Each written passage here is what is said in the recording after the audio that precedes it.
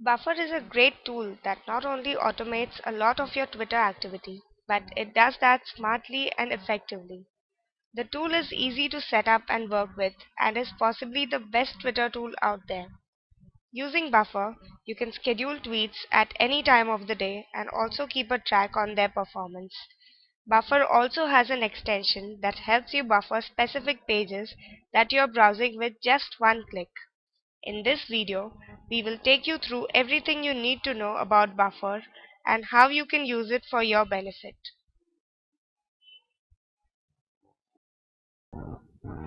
To begin with, you will need to create an account with Buffer. Go to bufferapp.com and create your account using Facebook, Twitter, or LinkedIn account, or you can sign in with your email ID.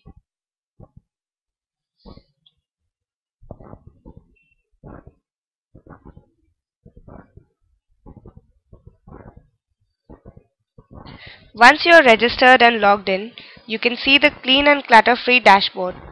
The right sidebar will show you the social media accounts that are linked to your Buffer account. You can authorize and link your Twitter, Facebook, LinkedIn, App.net or Google Plus accounts to your Buffer account.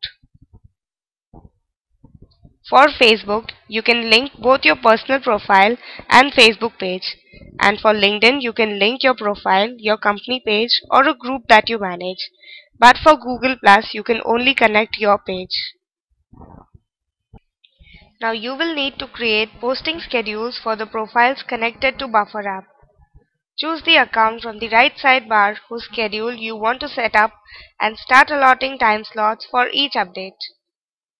If you are using the free version, you will only have 10 updates per account, while paid users can buffer unlimited number of updates. Once the schedule is set up, you can start buffering updates. You can either buffer updates from within the dashboard or directly from the pages you're browsing using the Buffer app extension.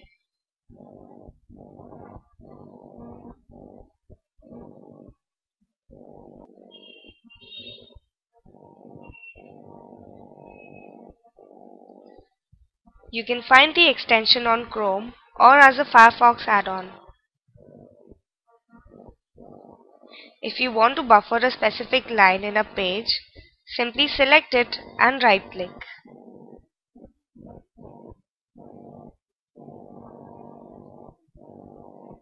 You will find the option to buffer the article using that line. All the pages that you have buffered will be collated chronologically in the dashboard. If you want, you can shuffle them randomly as well.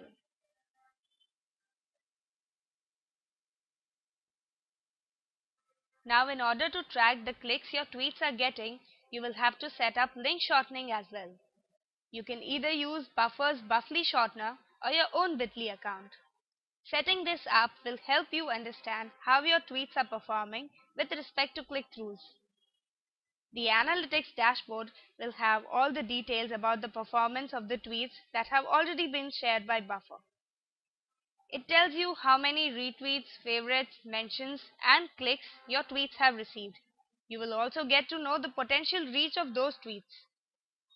As you can see, Buffer is a really powerful tool if you want to automate your tweets and share resourceful content at specific timings.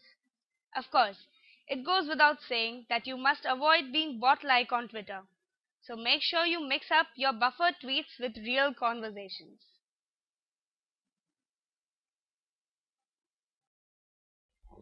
Thank you so much for viewing this video. We hope this video has helped you understand Buffer. For more such insightful videos, subscribe to our YouTube channel.